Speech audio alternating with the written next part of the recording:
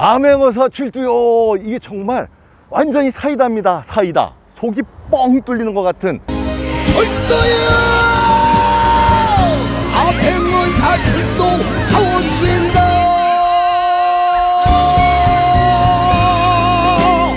정말 카타르시스의 정수인데요. 암행어사가 돼서 돌아와 그 당시 금기 터부를 깨고 신분을 뛰어넘어 사랑의 결실을 맺는 성춘향과 이도령, 그 춘향전의 주무대입니다. 물론 암행어사는 이몽룡 이도령인데요, 저한테는 성춘향과 이도령입니다. 왜냐고요? 당연하죠. 제가 성씨잖아요. 남원 광한루입니다. 광한루는 누각 하나만이 아니라 이렇게 잘 조성된 큰 정원까지가 한 세트인 광한루원인데요, 그 입구 정문이 청허부입니다. 청허부는 하늘의 월궁을 관장하는 관청이 광한청허지부, 그 이름에서 따온 거라고 하니까, 자, 이제 이 입구를 들어가면 이 안에 천궁, 하늘의 이상세계가 펼쳐진다는 뜻이겠죠. 사랑 사랑 사랑 내 사랑이. 들어와서 바로 이제 직진을 하면 광한루가 보이고요. 이제 이쪽으로는 이제 월맷집, 그리고 그 유명한 근해가 있습니다. 자, 먼저 그래도 이상세계인 광한루부터 가봐야 되겠죠. 광한루 향해 가는 길에 완월정입니다. 요즘 드라마 철인왕후 촬영지로 아주 유명한 곳이라고 하는데요, 이 광한루에서는 정말 이 영화들 많이 찍었죠. 광해 왕이 된 남자, 죽여주시옵소서. 대역죄 충정 사도 관상. 남아있는 세자가 걱정이로다. 이 참혹한 세상에 어찌 살아갈지 심히 근심스럽다. 정말 영화 촬영의 명소기도 합니다. 멋진 곳이란 뜻이죠. 완월정 지나서 이제 왼쪽으로 갑니다. 지금 바로 앞에 이렇게 물이 흐르고 있는데, 이 물이 바로 은하수랍니다. 그러니까 정말 여기는 좀 깨끗한 그런 신선세계라, 저 안에 있는 섬들도 그 선계에만 있다는 그런 삼신산이라고 합니다. 지금 바로 보이는 게 영주니까 여기는 한라산이죠. 그리고 저 옆에 여기 육각형 정자에 있는 데가 방장, 그러니까 여기는 지리산이고요. 자, 저쪽 이제 저 다리, 저 오작교 건너편 쪽에 있는 게 봉래 금강산입니다.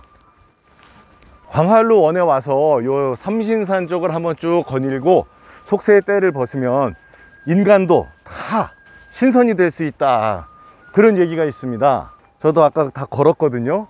지금 신선일까요? 그리고 제가 지금 걸어가는 이 다리가 오작교인데요, 7월 칠성날 견우와 직녀가 만나라고 까마귀와 까치가 만들어졌다는 그 다리, 그리고 이 광한루에서 성춘향과 이몽룡이 사랑의 꽃을 피우잖아요. 그러니까 바로 이 다리는 뭔가 사랑의 결실이 맺어지는 그 다리인 것 같습니다. 자, 전국에 있는 지금 모든 연인들, 커플들 꼭 오셔서 이 다리를 한번 건너보시는 게 어떨까요? 광한루 바로 앞에서 이렇게 은하수를 물끄러미 바라보고 있는 이 녀석은 지금 여기에 뭐 먹이 떨어뜨리고 이렇게 쳐다보는 건 아니라 그러고요, 자라라고 합니다. 자라가 바로 신선을 지키는 영물이라고 그러죠. 그래서 지금 몇백 년 동안 여기서 꼼짝 않고 이 신선들, 신선세계를 지키고 있는 거라고 하네요. 이제 이 광한루원의 중심 광한루입니다. 뭐 넓고 차디찬 누각, 꼭 그런 뜻만은 아니고 옥황상제가 계시는 곳이 광한전이어서 지금 광한루란 이름을 붙였다고 하는데요, 바로 이 광한루 누각 위에서 보면 이 앞에 이상세계가 한눈에 다 보이잖아요. 그러니까 정말 입지가 좋죠. 요즘 역세권, 아니 그 정도가 아니고요, 뭐 레이크 뷰, 호수 뷰, 그게 아니고 신선세계 뷰, 유토피아 뷰 좀 되는 거 아닐까요? 신선세계, 이상세계를 바라보는 광한루도 남향입니다. 그래서 이제 광한루를 오르려면 이렇게 북쪽으로 와야 되는데, 여기 와서 보면 이 광한루는 정말 아주 특이한 구조입니다. 우리나라에서 누각 중에 유일하게 현관을 가지고 있다고나 할까요?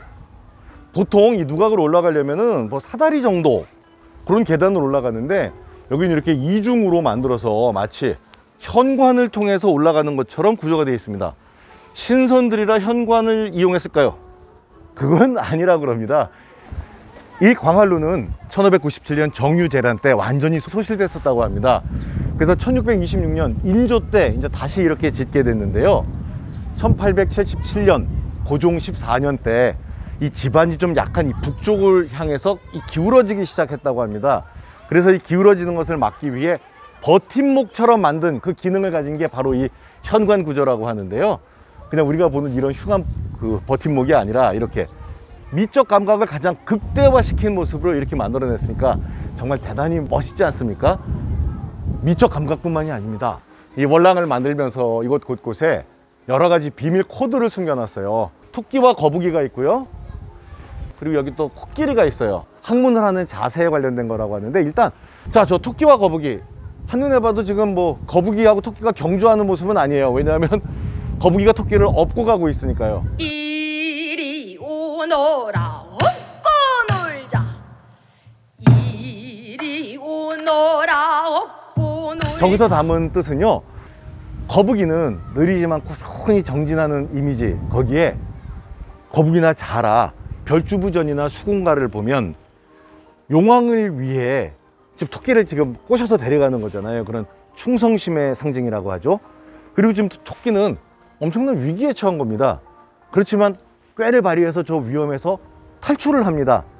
그러니까 지금 저 모습은 저렇게 충심과 꾀를 함께 다 가지고 같이 힘을 합쳐 이상세계로 나아가라, 열심히 공부해라 라는 뜻을 담았다고 하네요. 참 재밌죠. 그리고 자, 이제 저 코끼리입니다. 사실 우리나라에 없는 동물인데 갑자기 저 코끼리가 왜 전라북도 남원 땅 광한루에 자리를 떡 차지하고 있을까요? 역시 학문하는 자세라고 그러네요. 한눈 팔지 말고 흔들리지 말고 꾸준히 정진해라 라는 뜻이라고 하는데, 글쎄요, 코끼리 좀 덩치가 커서 그런 뜻을 갖게 됐을까요? 근데 저 코끼리는 인도 코끼리입니다. 아니, 코끼리도 많은데 저 국적을 어떻게 하냐고요? 인도 코끼리가 당연히 맞습니다. 왜냐하면 이 코끼리는 불교의 어떤 그 정신 세계를 이 안에 담은 거라고 하거든요. 불교에서는 석가모니 탄생 설화에 코끼리가 등장하고 아주 상서로운 동물이잖아요. 바로 여기서 이제 저기 이제 호남 제일루, 저 옆에 있는 자라, 저는 도교의 이상세계를 뜻한다고 합니다. 그러니까 불교와 도교가 추구하는 이상세계가 이 광한루에서 하나가 됐다는 얘기죠. 그러니까 즉 우리 조선시대 선비들의 정신세계에 어떤 하나의 정수를 이루고 있는 공간이다, 이런 뜻이 아닐까 싶습니다. 그리고 참 재밌는 건요, 지금 이 코끼리는 이쪽이 동쪽인데 순놈입니다. 그리고 저쪽 서쪽에 있는 코끼리가 암놈입니다. 아, 이 암수를 어떻게 하냐고요?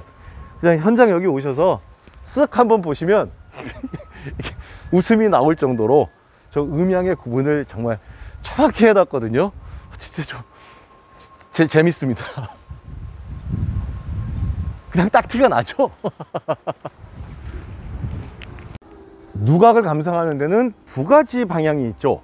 하나는 이렇게 밖에서 외관을 보는 것, 얼마나 멋있습니까? 그리고 또 하나는 저 누각 위에 올라가서 가장 경치가 좋은 곳 아니겠어요? 저 밖을 내다보는 것. 여기는 저 유토피아 뷰잖아요. 근데 지금 올라갈 수가 없습니다. 아쉬운 건 특히 저 안에 편액들을 보면 이 광한루에 어떤 일이 있었는지를 잘 알려주는 편액들인데 지금 올라가지를 못해서 확인을 못하네요. 광한루는 곳곳에 실용성도 많이 담아놨습니다. 지금 바로 저기가 온돌 아궁이죠. 특이하죠. 일단은 온돌이 있으니까 사계절 내내 선비들이 썼다는 걸 알 수 있는데요. 보통 우리가 아궁이에 불을 가르려면 이게 거의 바닥에서 하잖아요. 입식이라고 할까요? 입식 온돌 아궁이라고 전 처음 보는 것 같습니다. 마치 요즘 우리가 보일러 이제 이렇게 높이에 틀잖아요. 딱 그 높이. 신기하지 않습니까? 서방님 너무 무정하고 야속하고 왜 여태 날 버려두고 이제서야 찾아. 근데 정말 여기서 꼭 짚고 넘어가야 될 것은 바로 지금 광한루 아래입니다. 일제강점기 때 이야기입니다. 일제는 바로 이 광한루 위층을 재판소로 썼고, 바로 이 밑에는 조선인들을 가두는 감옥으로 썼다고 그러죠.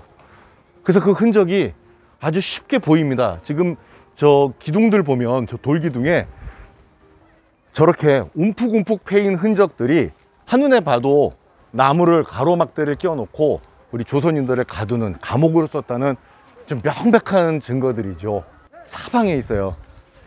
광한루는 사실 조선 지성의 공간이고, 그리고 또 우리 어떤 정신을 담은 건데, 이런 곳을 바로 우리 백성들을 가장 고초를 겪게 하는 감옥으로 썼다는 건 일제가 범한 중대한 도발입니다.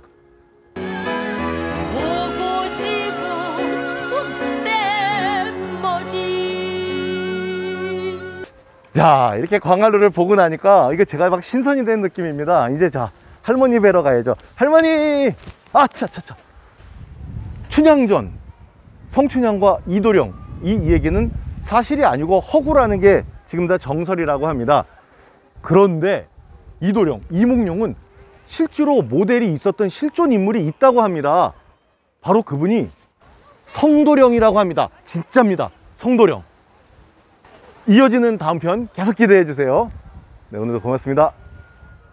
저 귀여운 코끼리는 실제로 제 역사 퀴즈 방송할 때 우리 출연자 학생들을 다 멘붕에 빠뜨린 코끼리입니다. 의미를 물으니까 글쎄요, 코끼리 물 뿜는 것 때문인지 이 목조건물 화재 나지 말라는 그 소방수, 주술적인 의미라고 답을 해서 다 틀렸습니다. 다 틀렸어요. 그래도 아마 그때 출연 학생들 지금 이 코끼리 계속 귀엽게 느끼고 있겠죠?